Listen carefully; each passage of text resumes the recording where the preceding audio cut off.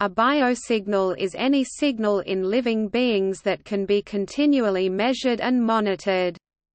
The term biosignal is often used to refer to bioelectrical signals, but it may refer to both electrical and non-electrical signals.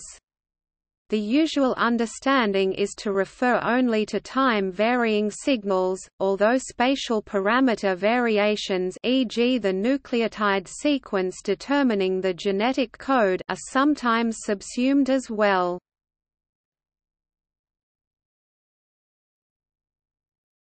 Topic: Electrical biosignals.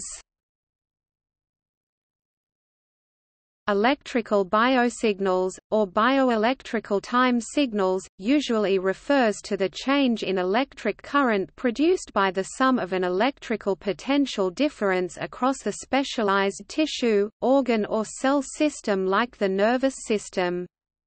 Thus, among the best-known bioelectrical signals are electroencephalogram (EEG), electrocardiogram (ECG), electromyogram (EMG), mechanomyogram (MMG), electrooculography (EOG), galvanic skin response (GSR), magnetoencephalogram (MEG), EEG, ECG, EOG and EMG are measured with a differential amplifier which registers the difference between two electrodes attached to the skin.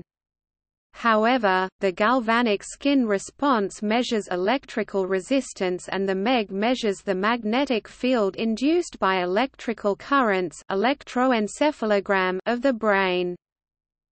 With the development of methods for remote measurement of electric fields using new sensor technology, electric biosignals such as EEG and ECG can be measured without electric contact with the skin.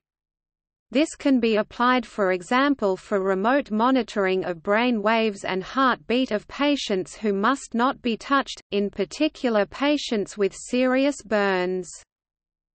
Electrical currents and changes in electrical resistances across tissues can also be measured from plants. Biosignals may also refer to any non-electrical signal that is capable of being monitored from biological beings, such as mechanical signals, e.g. the mechanomyogram or MMG, acoustic signals, e.g. phonetic and non-phonetic utterances, breathing, chemical signals, e.g. pH, oxygenation, and optical signals, e.g. movements.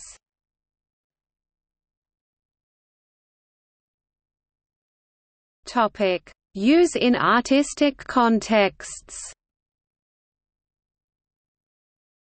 In recent years, the use of biosignals has gained interest amongst an international artistic community of performers and composers who use biosignals to produce and control sound. Research and practice in the field go back decades in various forms and have lately been enjoying a resurgence, thanks to the increasing availability of more affordable and less cumbersome technologies. An entire issue of A Contact, published by the Canadian electroacoustic community in July 2012, was dedicated to this subject, with contributions from the key figures in the domain.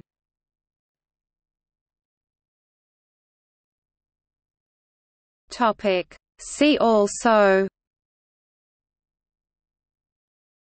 bioindicator, biomarker, biosignature, molecular marker, multimedia information retrieval.